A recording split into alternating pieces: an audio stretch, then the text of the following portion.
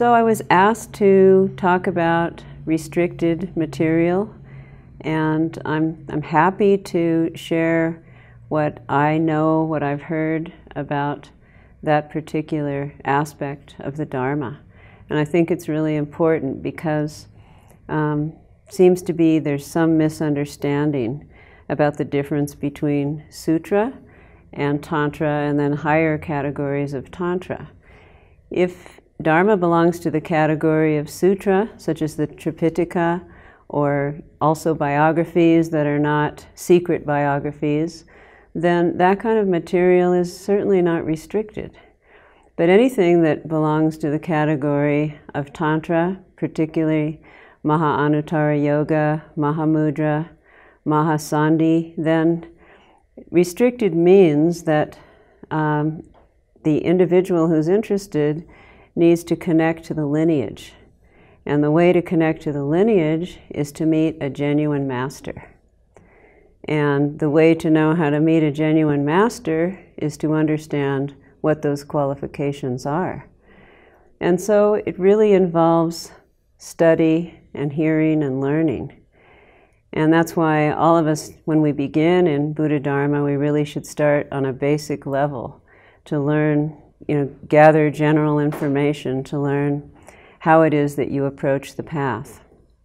So then one understands that this information is not being held privately or secretly because someone's trying to hide something, or that it's, some kind of esoteric situation whereby, certain people aren't qualified to know it for the wrong reasons, but that in fact there are prerequisites, and it has to do with lineage and the blessings of the sacred transmission. So meeting the master and understanding what those qualifications are, and then receiving empowerment, abhisheka, then receiving reading transmission, and that's called lung in Tibetan. It's also an area that a lot of people don't understand. They think it might not be important. In fact, reading transmission is very important. There's three. There's empowerment, abhisheka, reading transmission, and then liberating commentary, those three. So reading transmission means that you simply need to hear the sound of the words for that particular Dharma. And you don't need to understand the meaning of the words, but you hear the sound of the words which carry the authentic blessings of the lineage. And you might ask, well, wouldn't I hear the sound of the words when I receive the commentary on that particular tantra or text? You do, but it's incomplete, because the commentary, oftentimes when given by teachers to disciples, not every single word is read. And it's hard to, make sure that it would be a word-for-word commentary. If it is, in that case, then yes, the reading transmission is received. But if not, then it becomes necessary to also receive that too. So during the course of the commentary, that's when you are given the instructions on how to understand the genuine meaning of that particular level of Dharma instruction. And so what makes it restricted is that these three aspects need to be present: empowerment, reading transmission, and liberating instruction from a qualified, genuine master. Then it's no longer restricted. Then it's up to you as a recipient, as a student, or as a devoted disciple to begin practicing and learning and internalizing that Dharma. The greatest danger is one that faces both master and disciple, and it's called inappropriately exposing secret or sacred. Sometimes the word sacred is better than secret, because secret can be misunderstood. Inappropriately exposing sacred material. And it's a root downfall in Vajrayana Buddhism. It's a root samaya, and if it's broken, that's a downfall, and it's a serious situation.